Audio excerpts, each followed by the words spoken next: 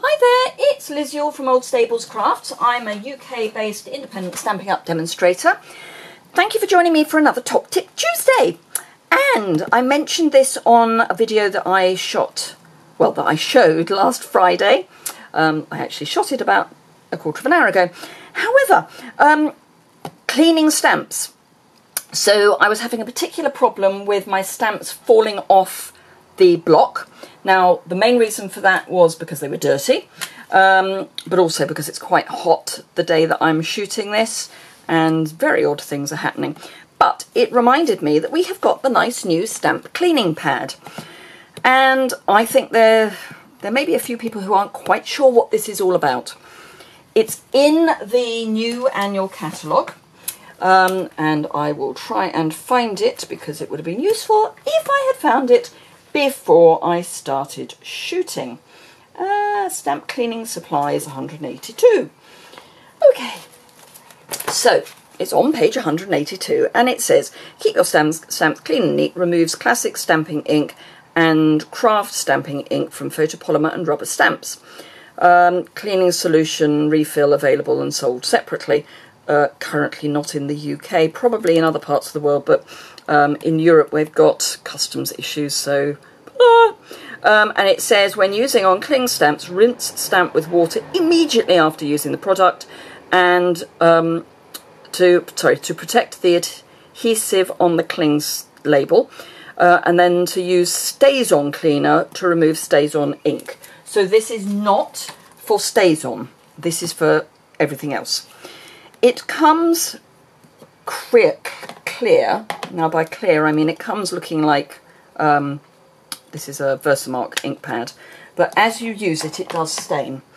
So I've got this stamp from the beautiful Friendship stamp set, and I'm going to rub it on this pad, and you just gently rub it. Now there is an instruction sheet.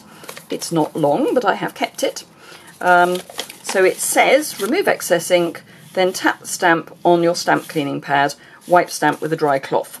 And to avoid damaging photopolymer and cling stamps, use water to rinse the solution off. So you can see that my pad has now got an interesting shade of neon. Now the stamp isn't clean, but it's cleaner than it was. So this is just soapy water I've got in here. So I'm cleaning my block at the same time. Now, of course, what I do need is some kitchen towel. So let's get a couple of sheets of that. Fortunately, I have some to hand. So let's put that lid back on for the moment. So this is now been rinsed, and I'm hoping you can see that although it's not clean, it's a lot better than it was. So it's not quite as pink. I'm going to show you some more so we can keep going and see what happens with some more, but it's definitely better than it was. So I'm going to pop that back on its sheet. And I'm going to bring out this one next, actually.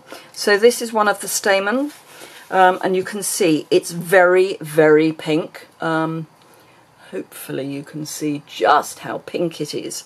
So again, just rub it on the pad. It's not sticking terribly well to the block, but that's because the back of the stamp is dirty. But can you see, although it's not completely clear, it's a lot better than it was. I do just want to get the edges. And then again, drop it in the water, clean it off, and we have a much cleaner stamp. So if I balance that back on that block, can you see just how amazing that is? And the pink dye from some of our stamps, from some of our inks, does really stain. So let me just move that a bit more. I've got the really big one. Now for this one I'm going to clean half of it and just show you what happens. So I'm going to do it upside down. Do the edges as well. And get it into the into the edges, or the depths of the pad, the stamp rather. So can you see just how different one half is to the other? And what I'm probably going to do is actually not clean the other half, so that I can show you a photo on my blog, which I will have linked below in the description bar, so you can see just how amazing this product is. Because that is just, I mean, it's just phenomenal. Look at the difference. Not cleaned, cleaned. Now I have got to get those edges, which hopefully I'll do before I shoot the photos, but just amazing. And all from this. Now it does actually get lighter as you keep it. When I used this last, it was absolutely neon pink, and it faded. So yeah, I have no idea what's in it, and there's part of me that really doesn't want to know. And I am keeping the instructions because I think it's useful just to have a reminder of how to clean, and that you do need to be careful with your cling and your photopolymer. So thank you very much indeed for watching. Highly recommend this if you like your stamps to be not quite as fluorescent pink as they currently are.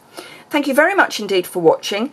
If you don't already subscribe, if you hit the bottom right hand corner, there's a little subscribe button, and you get to see all my other videos. I do a top tip every Tuesday. So sometimes they're old things that we all know but we forget.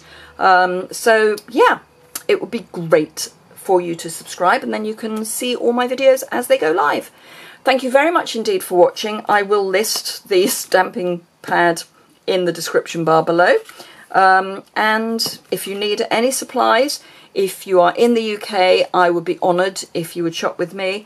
I try to look after my customers well, and I would love to be able to show you just how much I do really prize my lovely customers.